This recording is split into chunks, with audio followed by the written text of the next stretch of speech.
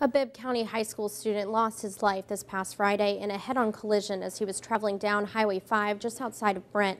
WVUA's Morgan Wagner has more on the impact he has made in the short 16 years he was alive. I don't know of anybody that didn't like him. You know, just a super kid. Everybody knew Deb. If you ain't know Desmine Phillips, you ain't know nobody.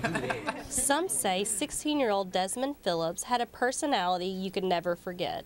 Teammate Ralph Westbrook says Phillips was more than just a guy on the team. He was his friend. Every time Desmine come around, he just want to make somebody laugh.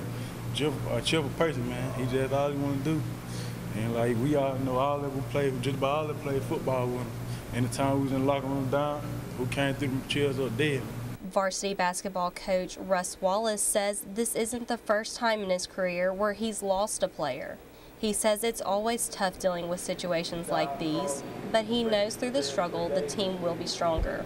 So the guys bonded today, and we had a nice little meeting and talked some scripture and things like that, just to help the guys understand that life's precious, and we've lost a brother, we've lost a teammate, we've lost a friend, and the thing about these guys, it's not just about dedicating this year.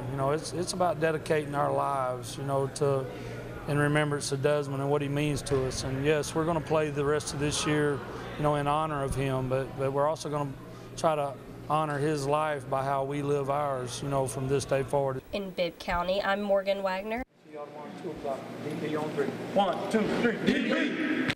WVUA News.